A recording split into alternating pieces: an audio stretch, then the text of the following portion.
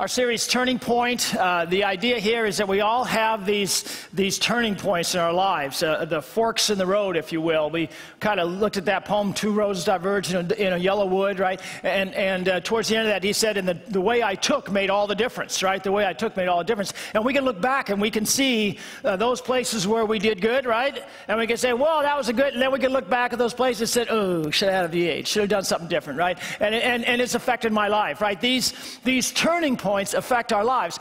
But we can not only look back, if we're honest, we're going to have turning points as we go forward, right? That's going to happen in our lives. And we're looking at the example of Jesus in some specific turning points that we're going to face in our life. You know, you can talk about Jesus as the suffering servant, the one who suffered and died on the cross, as the King of Kings who rules for us, or as our example, our guide, our template for living, right? And that's what we're really focusing on. Certainly we'll talk about him in all three ways, but especially in this series, Jesus is our example for living. And today, the theme is when all hell breaks loose, Jesus, heals. When all hell breaks loose, Jesus heals. Do you remember the movie The Poseidon Adventure? Right? Well, you should. It was made like 3 or 4 times, right? I still have that stupid song in my head, right? There's got to be a morning. Yeah, now you'll sing it all day long. I guarantee it. Yeah, but the Poseidon Adventure, you know, I think it's a rogue wave, isn't it? Something like that. A rogue wave comes and it completely turns the ship upside down, right? So now up is down and down is up, right? And then it's the story, really, though, of a number of characters. And how they step up to the plate or not, isn't it? How they show their true qualities, right? The character, in a sense, that the characters show. And some of them are very heroic. They give their lives up for others. And some of them are villains, huh? They can't seem to get out of the idea of for me and keep grabbing just for me, and they do horrible things to others, and so forth. Even though they may die, they can't find that heroic place in their lives, right?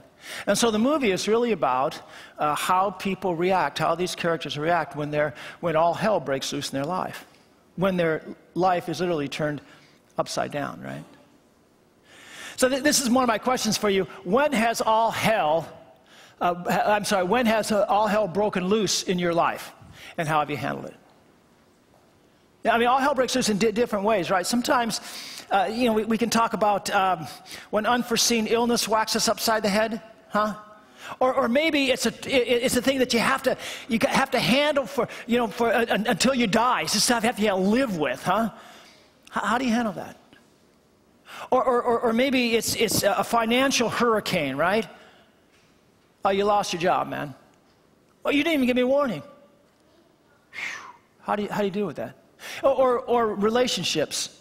You know how they blow up and how it just starts to be tough stuff, huh?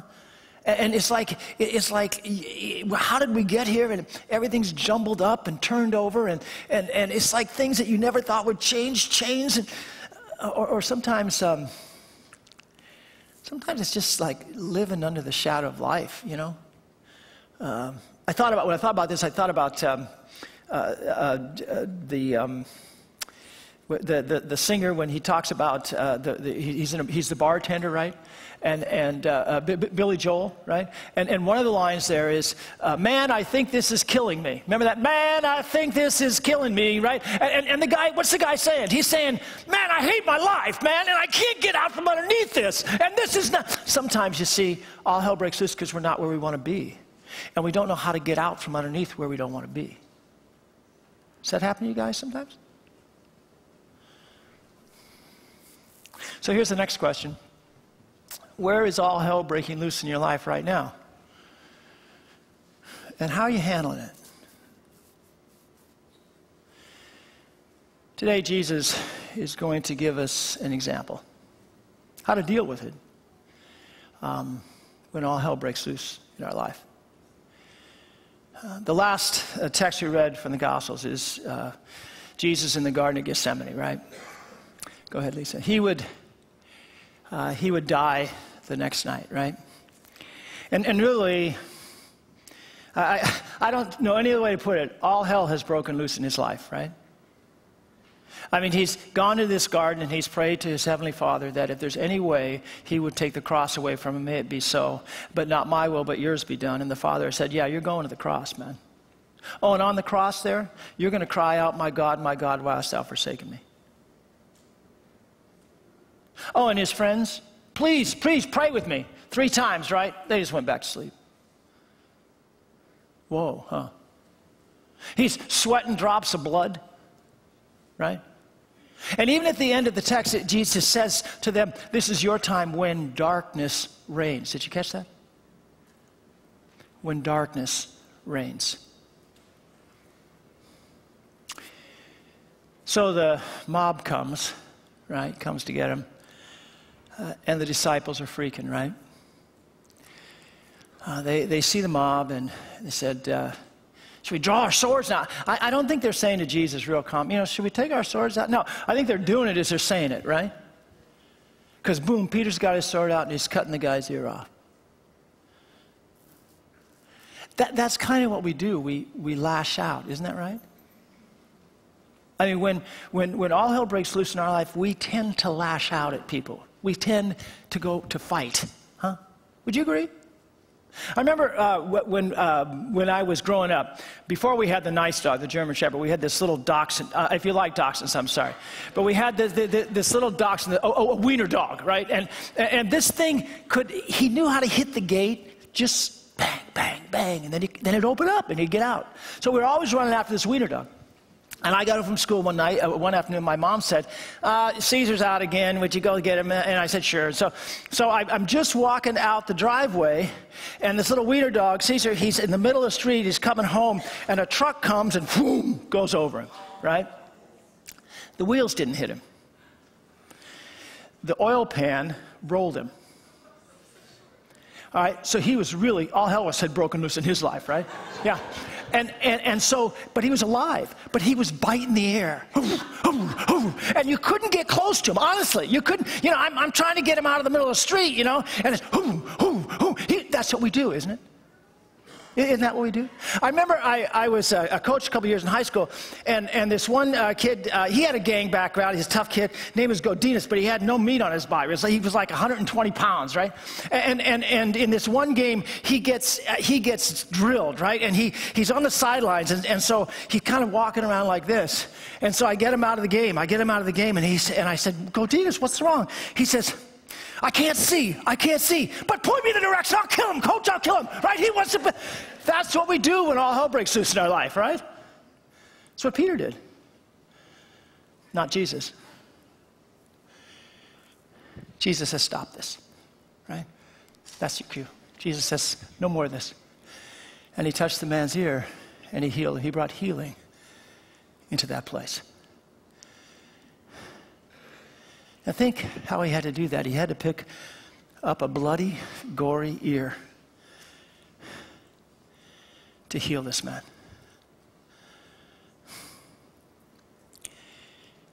He brought healing to that place. I think that those disciples in that crowd would never forget that. You think? See, that's what happens when you bring healing into a place where all hell is broken loose. It just kind of changes things. I remember when Jane and I, first year we were married, sometimes you take some time to figure each other out and so forth. And for some reason I thought that she was mad at me. Of course, so the thing that I went to the go-to place, right? Well, she's going to be mad at me. I'm going to lash out. I'm going to be mad at her, right? I didn't say, well, let's go talk about this. No, I said, we're going to do that, right? Well, okay, you're going to be mad. She wasn't mad at me at all. I just didn't know it, right? And I'll never forget, this went on a couple days. And then I got home from work, and she said, Brad, can I talk to you? And I said, oh, okay, now here we go. Yeah. And we sit down at the table, and she takes my hands real gentle, and she says, Brad, I'm so worried about you. Is there something wrong? See, when you bring peace, it changes everything. When Jane died, I had to deal with different things. And I remember the cemetery, I went there, I had to talk with them and stuff. And I was supposed to bring this one piece of paper. And they said, well, you're supposed to bring this piece of paper. I said, okay, I'll get it. Well, we told you you're supposed to bring this piece of paper. I said, I'll get it. I'll go home right now. Well, we told you to bring this piece. I'll get it. I'll go home and get it. You know, they were really on edge, right? And so I went home and got this paper, and I sat down, and I said, you know, I'm really sorry. I must have forgotten that I was supposed to bring this. And it so rattled her. She couldn't even put a sentence together. She looked up and she said, everybody's always mad at me here. They're always mad at me. And they're always just yelling at me. And I didn't want to say who or anything. I just let it go. I mean, it was like she was so shocked that someone didn't want to fight. Even when all hell had broken loose in my life, I didn't want to fight, see? It changes things. Jesus brought healing. And he would empower you by his Spirit to do the same. With your husband or wife, bring healing. Even when all hell is breaking loose. With your children or with your parents, bring healing. Even when all hell is breaking loose. With the folks you work with or the neighbors, bring healing. Even when all hell is breaking loose. In our world, when all hell is breaking loose, he empowers us to bring healing. And it changes everything.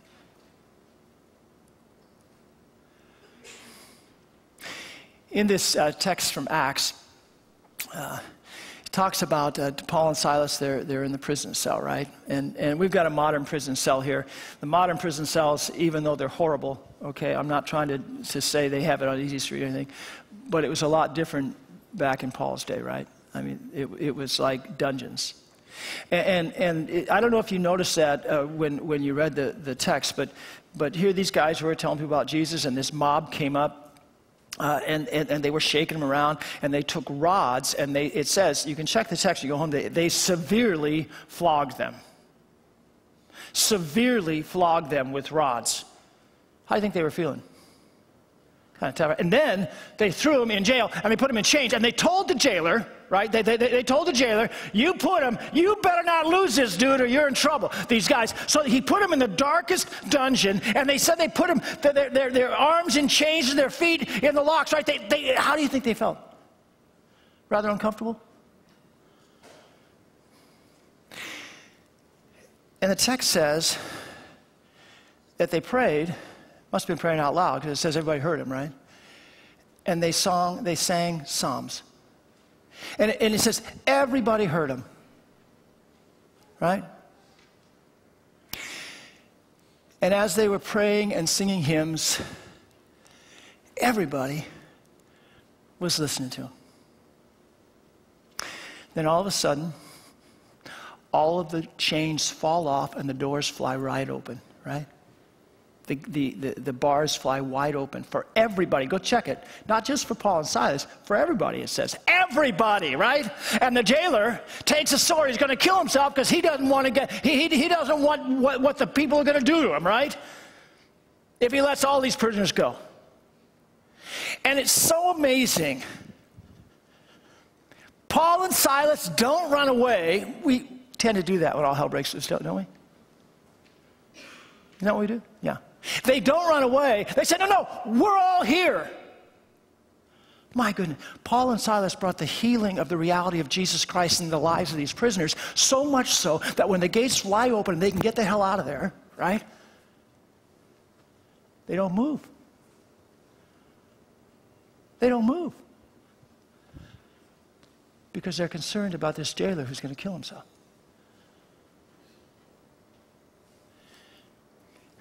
When you bring the healing of the reality of Jesus into the lives of others, it changes things. They were so free in Jesus that they elected to stay in jail so that this man wouldn't kill himself. None of them ran away. That's what we tend to do, isn't it? You know, as I read this story and thought about it, there's a couple movies. One is Saving Private Ryan, when they're on the D-Day, the beach, Omaha Beach, and you see these guys getting shot all over the beach, and there's bullets flying everywhere, and horrible things are happening. And when they get hit, they yell one word. You know what it is, right? Medic! Medic! Would you like to be a medic back then? But the medics are running out there. They're not running away. Or in Band of Brothers, there's a scene, it's in a battle situation, and guys are laying, they're dying all around, and there's this Roman Catholic chaplain, and he's kind of standing straight up, not even in a hurry, just going and doing the last rites. He's bringing Jesus to these people, right?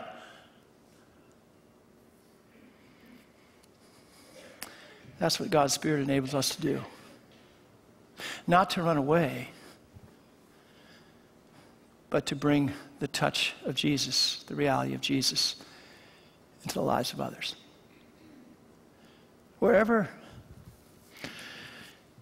all hell is breaking loose in your life and in our world, there's only one answer. There's only one thing that will help, and that's Jesus. Whether it's in your personal life and relationships and community and school and work, or whether it's around the world. Paul and Silas were sitting there suffering, but they shared Jesus with their prayers and their songs.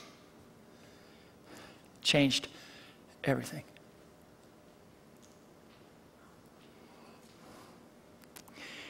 We can only do this if we understand this is what Jesus has done for us. Jesus went the way of the cross. He didn't have to do that. He could have walked away from it. Right? Remember in the Garden of Gethsemane, at the same time, Jesus said to the disciples, don't you know that I could pray to my Father? He sent me 10,000 angels. He didn't have to do it.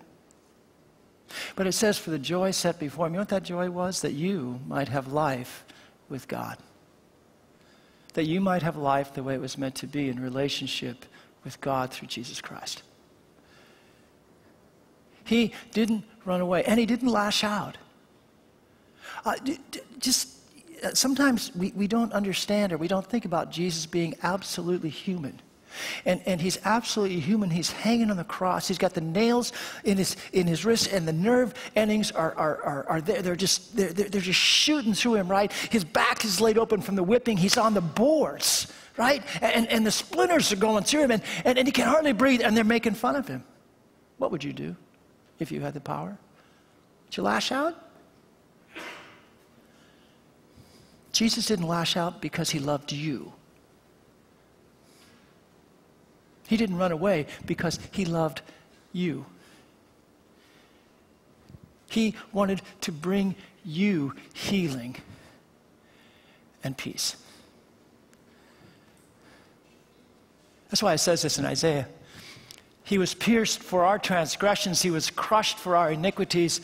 The punishment that brought us peace was upon him. Read the rest of it with me, please. And by his wounds we are healed. Whatever storm you're in, wherever your life is turned upside down, wherever all hell is broken loose, I want you to know you're not alone. Jesus is with you. He doesn't run away. I mean, if there's one place in all of the history of humankind where all hell had broken loose, it's here on the cross. Right there. And he didn't run away. And he didn't lash out. For you. Wherever things are crazy and upside down and not right, Jesus is there with you. He's there to bring you healing and to give you peace. When Jesus rose from the dead, right, he had this greeting, and he said it every single time he appeared to people. And the greeting, read it with me, 1, 2, 3, he says, peace be with you. And this is shalom, peace of body and soul and mind and spirit. This is the peace he gives you. Right now, his Spirit is touching your heart with his truth, that he makes you right with God, that he makes things the way it was meant to be, what we were created for, to have this relationship, this tie-in with God, to live our lives in that peace. And as you receive that moment by moment by faith, as you trust that, as you know this Jesus is there with you, he empowers you to take him into the lives of others.